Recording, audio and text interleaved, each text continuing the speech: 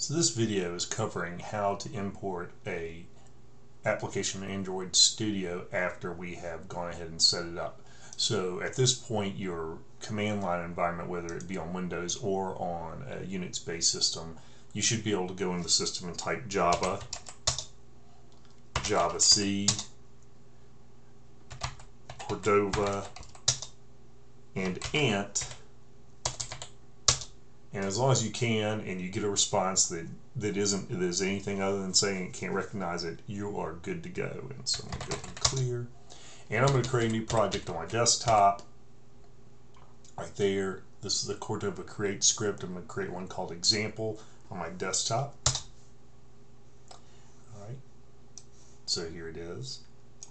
And now that gives me the bare bones, and now I need to create I need to make an Android project, so I'm going to go ahead and CD into it.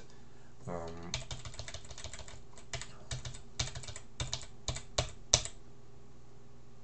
there, I'm into the project now. I'm in the project folder, and I'm going to go ahead and I am going to add the platform, the Android platform to it.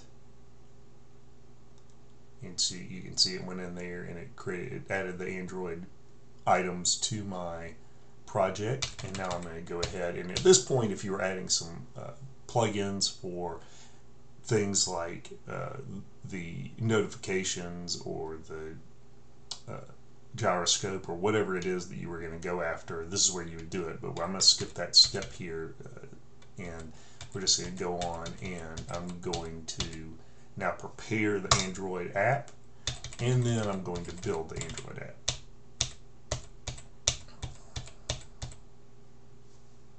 It'll take a minute to build, and it should build successfully, and once it's built successfully, you have everything you need to go ahead and import it into Android Studio.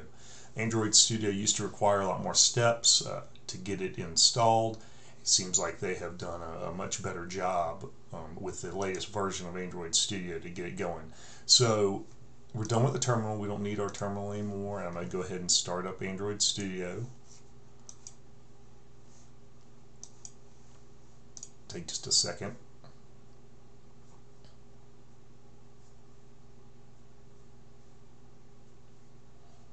So if you've just installed Android Studio at this point, there may be some things you need to add, or you may need to do. You can go to your configure and SDK manager.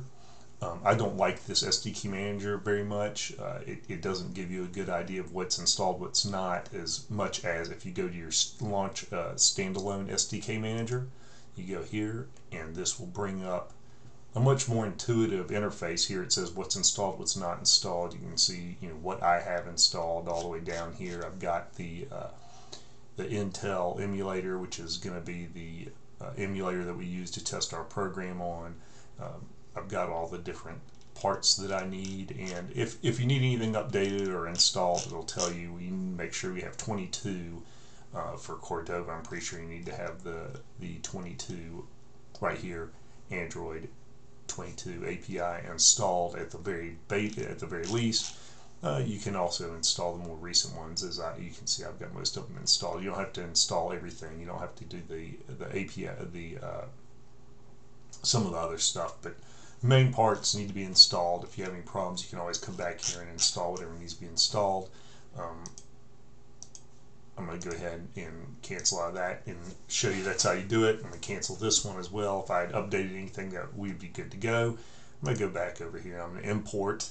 So I'm going to import a project. And so all I have to do now is go in here, and I go to my desktop. See, that's where my project is. It's in my folder on my desktop right here. And I'm going to go to example, and inside example there's platforms, and here's Android inside of the platforms. I'm going to hit OK. It should just take it a second.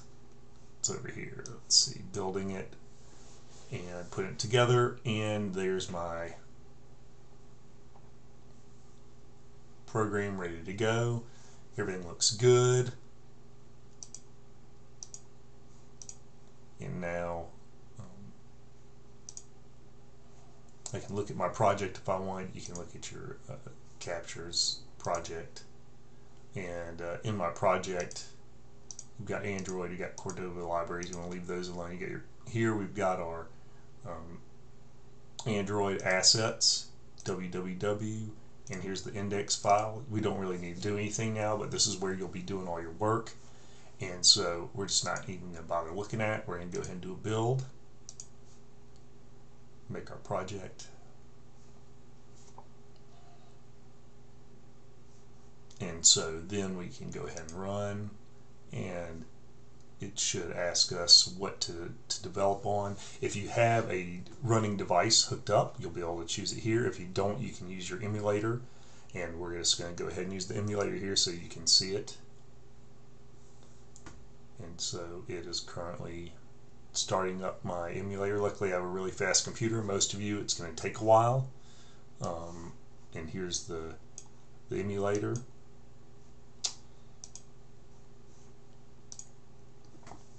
And so it'll just take it a minute to get started.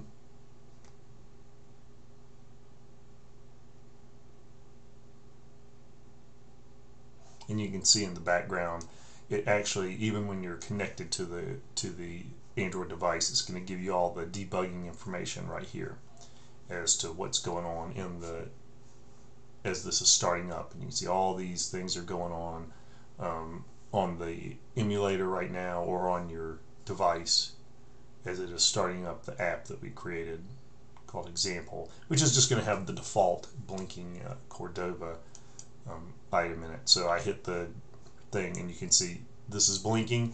That means everything's working. We're good to go. Everything worked. And any edits that you make now are going to change what happens every time you hit this, and it'll change what's going on in the app. And if I could see it, which the emulator is not real good about letting me get to what I want, but the different size. But you can see right here that on this emulator there's my example app already installed, and if I want to test it again I can just bring it up. And that's it. So that should be all you need to do to import your projects into Android Studio. You can also kill everything from right here, and that'll kill your app as well from the studio. And then you can quit your emulator.